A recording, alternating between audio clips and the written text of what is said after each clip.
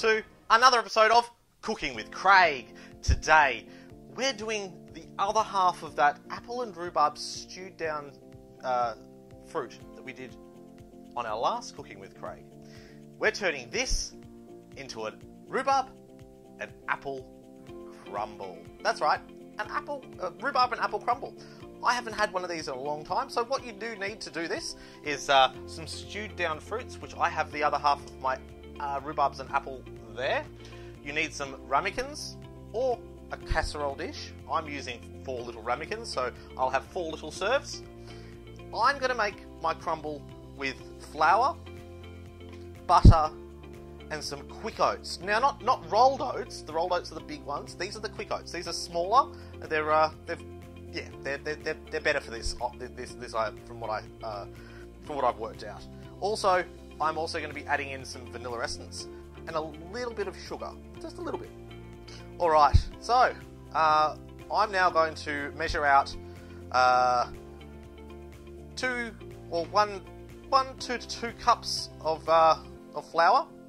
Find out what that weighs, and then I'm going to put in the same amount of weight in butter.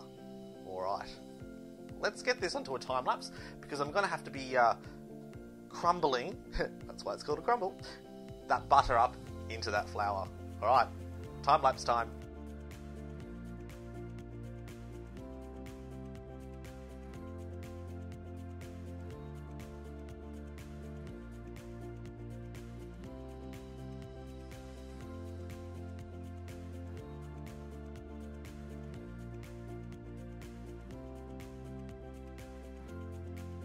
Alright, so I've got the oven set to 180 degrees Celsius. I've now finished my crumble. I've just drizzled on the top a little bit of vanilla essence to give it that vanilla-y flavour.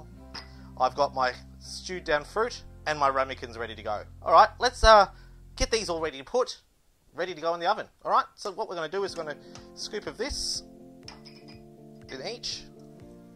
Now, they look a little bit less than what I thought I actually had, so what I'm going to do is I'm going to grab some tin pears, and I'm going to add to this as well. So I found some tin peaches. They go perfectly with this. Alright, let's get some of these in there. Alright, that's those. Put in our crumble on top. So the crumble was 1 cup of quick oats, 2 cups of plain flour, 250 to 280 grams of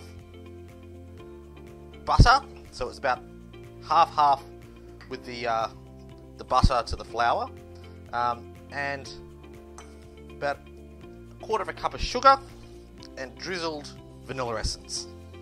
Crumble, rub your warm or cold, not refrigerated, but butter through your flour until it comes up like this. This stuff can be put aside in the freezer and until you need to use another crumble next time. Alright, so my oven is set to 180 degrees Celsius.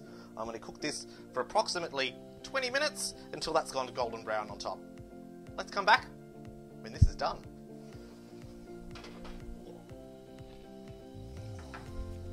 And that's done. They've been in the oven for 20 minutes on 180 degrees Celsius. As you can see, all the butter's cooked down into the rhubarb and apple and peach. The top of the crust has started to go a little bit golden brown. The oats look awesome, and it's starting to ooze out that awesome syrup that has been cooked in.